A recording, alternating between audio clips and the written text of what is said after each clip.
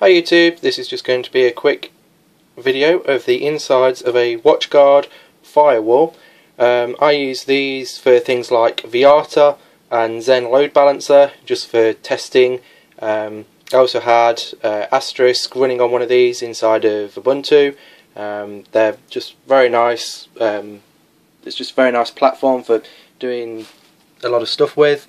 There's the processor, RAM. It also has 3 fans on the back, but I've disabled those because they were just too noisy and I just couldn't work with them, so I've just unplugged them. Here you can see the relevant headers for input, so for a compact flash card, a laptop hard drive and a standard IDE hard drive. There's also a mini PCI port there for connecting. In my case, I connected a mini Wi-Fi card to it, and obviously had Wi-Fi for the house.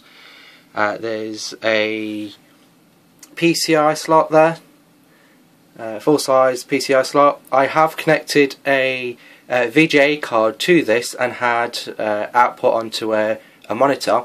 The only downside with that is I'm not entirely sure where on this board the keyboard connectors are, so if there's somebody out there that knows where the keyboard connectors are, then please let me know. Whether it's the old style AT keyboard, the big round DIN with 5 pins, or the newer standard, the PS2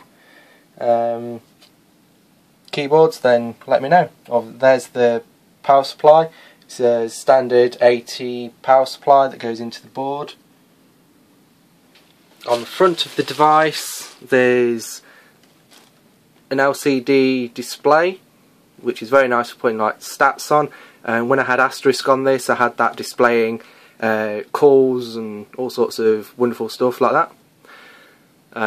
There's a serial port there, and there are 6 network cards, network ports.